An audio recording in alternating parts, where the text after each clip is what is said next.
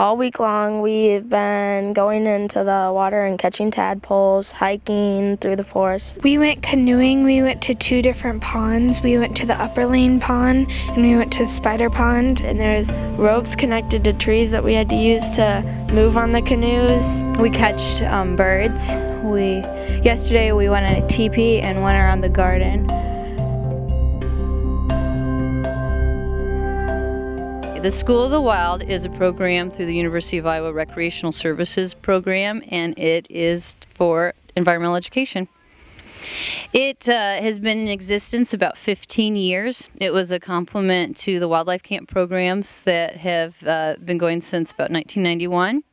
And there was a need in the community for, or what appeared to be a need in the community for environmental education. So the gentleman that started it wrote some grants and received those, and then had a few schools pilot the program, and it was successful, and so it continued.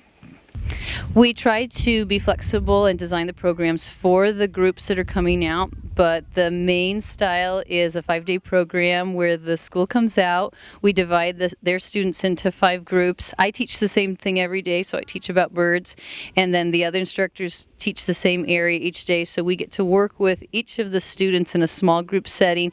They get to do 5 different days of activities that include prairie study, wetland ecology, outdoor adventures, which includes trekking and survival studies, and then a woodlands hike down to the spillway and back.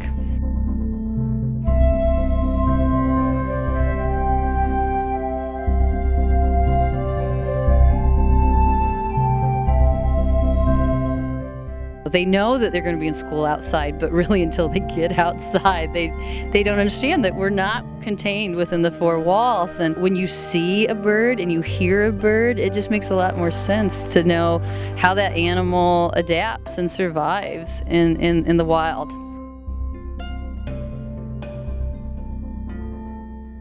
It was nice having my mom here because I got to spend more time with her, and I was excited for this, so she got to experience it with me. This is my 14th year doing it, and I couldn't be luckier to get to teach and be outside, because every day is different.